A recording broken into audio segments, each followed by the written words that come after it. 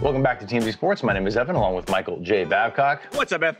You're about to see the best video of the week. It's not even close. This video is going to, you might want to get your tissue box ready, is basically what I'm trying to say. It's emotional stuff, courtesy of Greg Olsen, the recently retired NFL tight end. We've been talking about his son, TJ. He's 8 years old. He was born with a heart condition that required him to have 3 major heart operations before he was 3 years old. Now he's 8, and recently doctors told the Olsen family that his heart was kind of in trouble and that he required a transplant in order to, save his life and allow him to, do the things that a typical 8-year-old would want to do. And just last week, he was told that they did have a donor and he would be able to have the transplant. Now, we know since last week that he has underwent the procedure. He's doing okay. Remember, he made that amazing video where he told his friends and family and supporters, like, I'm doing great. It's like an adorable video. But now Greg is showing us the moment that TJ broke the news to his siblings. He's got a brother and a sister. And when he found out that he was going to have the heart operation, that they found a donor heart, he went and he told his brother and his sister. Greg and his wife recorded the moment. And you're about to see like the pure joy and love from the siblings when they find out that their brother is going to get a heart and get, this is unbelievable. Just watch. You know how I need a heart transplant? Yeah.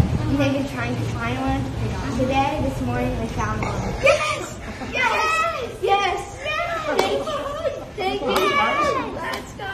Just be gentle with them. Yes! Yes! We'll go in tomorrow. We're hoping tomorrow morning. I gotta go test it. My back's Stand next to each other. In case you're wondering what he said at the end there, after he broke the big news, I'm getting a heart, we're going to have the operation, it's going to happen tomorrow, he also goes, oh, and also I got COVID tested, I'm COVID negative.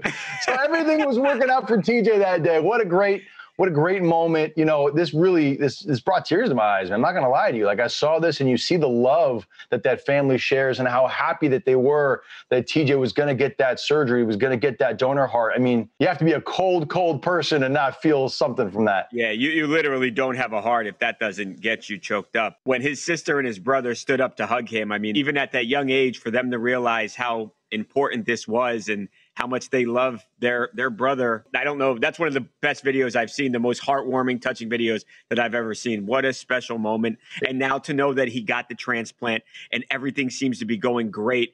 This has a happy ending, and this is really an amazing story. An 8-year-old shouldn't have to deal with these problems. It's not fair, but for him to get the heart and hopefully now he can live a long, healthy life, it's wonderful. Yeah.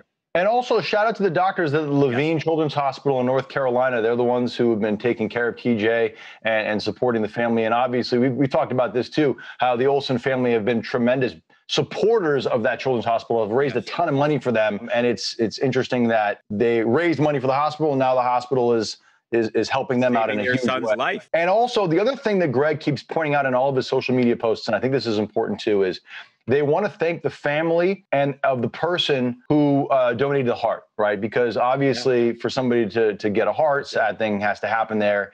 And another tragedy occurred for that heart to become available for 8-year-old TJ. And Greg keeps on saying, look, for this gift, we will be forever grateful. We don't know the identity of the donor, but to this person's family, thank you, thank you, thank you. Today, this morning, they found one.